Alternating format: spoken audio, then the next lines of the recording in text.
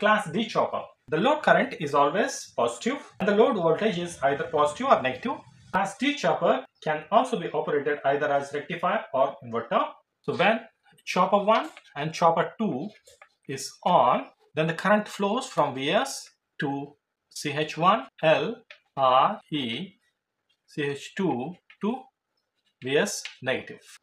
When chopper 1, chopper 2 is off, the load current IL will be positive and continue to flow from highly inductive load. The diodes D1 and D2 provides the path for the load current and VL will be reversed. CH1, CH2 are off, the current flows from L, R, E, D1, Vs, D2 to L. In both the cases, the current direction is same, but in the first case, the voltage is positive. In the second case, the load is discharging through the source.